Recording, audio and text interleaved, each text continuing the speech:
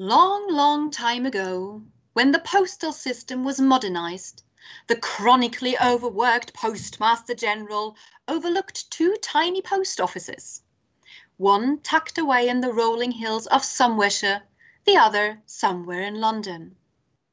After unsuccessfully awaiting modernization, these two offices continued with their quiet lives until one day their daily routine was violently disrupted by the letters of Lady Susan, the most accomplished coquette in England. To avoid another scandal on social media, Lady Susan had now taken to letter writing, and her letters were eagerly expected by the two post offices through which all of these letters coincidentally passed. What with the secrecy of the letter no longer being what it used to be, Lady Susan's letters soon ceased to be private after all.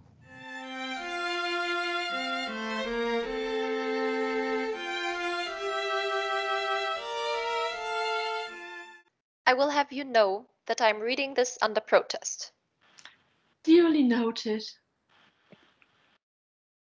I don't understand why you are so interested in these people anyway. But never mind. Patricia said I must read, so read I will. Silence. This is from Mrs. Johnson to Lady Susan. Edward Street. I am gratified by your reference, and this is my advice. That you come to town yourself, without loss of time, but that you leave Frederica behind. It would surely be much more to the purpose to get yourself well established by marrying Mr. de Courcy, than to irritate him and the rest of his family by making her marry Sir James. You should think more of yourself and less of your daughter. She is not of a disposition to do you credit in the world, and seems precisely in her proper place at Churchill with the Vernons. But you are fitted for society, and it is shameful to have you exiled from it. Leave Frederica, therefore, to punish herself for the plague she has given you, by indulging that romantic tender-heartedness, which will always ensure her misery enough, and come to London as soon as you can. I have another reason for urging this.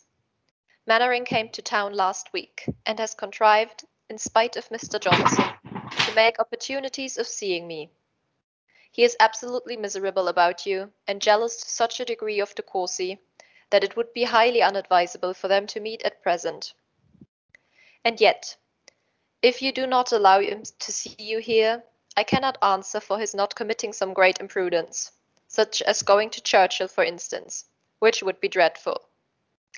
Besides, if you take my advice and resolve to marry de Courcy, it will be indispensably necessary to you to get Mannering out of the way, and you only can have influence enough to send him back to his wife.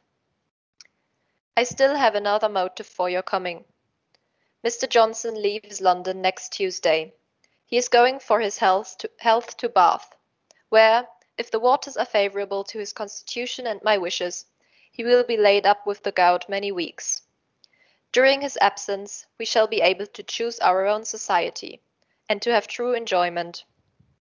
I would ask you to Edward Street, but that once he forced from me a kind of promise never to invite you to my house. Nothing but my being in the utmost distress for money should have extorted it from me. I can get you, however, a nice drawing-room apartment in Upper Seymour Street, and we may be always together there or here, for I consider my promise to Mr. Johnson as comprehending only, at least in his absence, your not sleeping in the house. Poor Mannering gives me such histories of his wife's jealousy. Silly woman to expect constancy from so charming a man.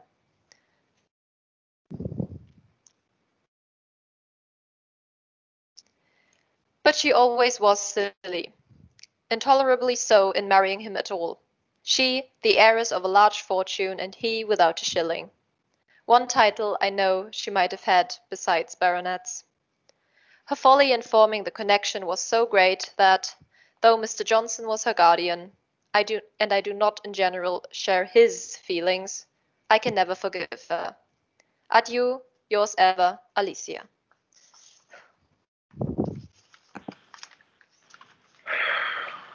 Why, do you think she will really come to London now?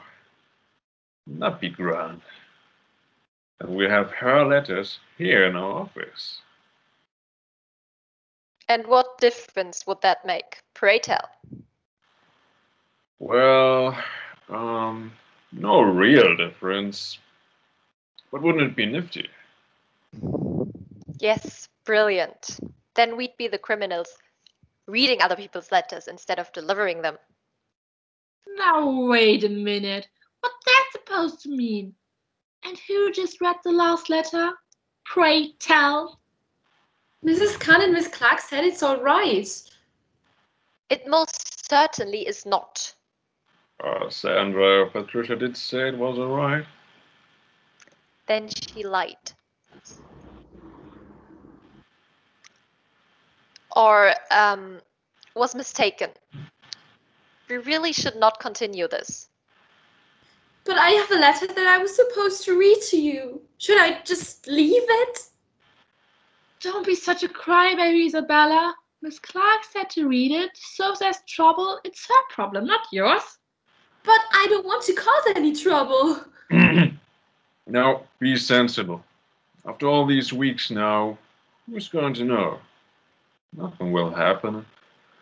And nobody will be in trouble if we all keep quiet about this. So please go ahead, Isabella. It'll all be fine. I really don't think this is any Yeah. good. Shush. Okay, if you all agree. Well, this letter is from Mrs. Vernon to Lady de Courcy. Churchill. My dear mother, Reginald's long visit is about to be concluded at last, but I fear the separation takes place too late to do us any good. She's going to London to see her particular friend, Mrs. Johnson. It was at first her intention that Frederica should accompany her, for the benefit of masters, but we overruled her there. Frederica was wretched in the idea of going, and I could not bear to have her at the mercy of her mother. Not all the masters in London could compensate for the win of her comfort. I should have feared, too, for her health, and for everything but her principles. There, I believe she is not to be injured by her mother, or her mother's friends, but with those friends she must have mixed. A very bad set, I doubt not, or have been left in total solitude, and I can hardly tell which would have been worse for her. If she is with her mother, moreover, she must, alas, in all probability be with Reginald, and that would be the greatest evil of all.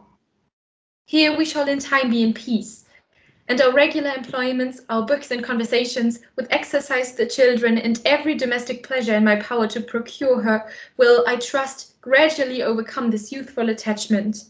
I should not have a doubt of it, were she slighted for any other woman in the world than her mother. How long Lady Susan will be in town, or whether she returns here again, I know not. I could not be cordial in my invitation, but if she chooses to come, no want of cordiality on my part will keep her away. I could not help asking Reginald if he intended being in London this winter, as soon as I found her ladyship's steps would be bent thither, and though he professed himself quite undetermined, there was something in his look and voice as he spoke which contradicted his words.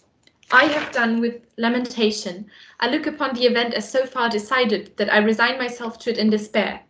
If he leaves you soon for London, everything will be concluded. Your affectionate, Catherine Vernon. Thanks, Isabella. Shame to see Reginald go. He caused quite some entertainment there. But maybe Lady Susan can now devote more time to her daughter, as she should. Yes, sure. That's the first thing she'll do. It is a miracle Frederica turned out to be a good person in spite of her mother. And yes, I am aware of what has happened, even though I'd rather not know. So, Lady Susan has really left us. Balderdash! She left them out of the house, not us. Marianne left us to go back to town, though. Any thoughts on that, Isabella? Oh yes, Marianne returned this morning. She's considering transferring to Churchill now. Your village must be rather lovely to tempt her to move there. Yeah, sure. The village is very tempting. That's nice. I hadn't heard. I'm happy for Marianne. All right then. Let's conclude this, shall we? All right. See ya. Bye.